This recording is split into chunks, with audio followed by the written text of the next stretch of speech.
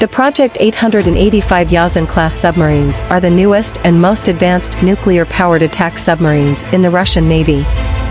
They are designed to replace the older Soviet-era attack submarines and to provide a more capable and versatile platform for a variety of missions, including anti-submarine warfare, strike missions, and intelligence gathering.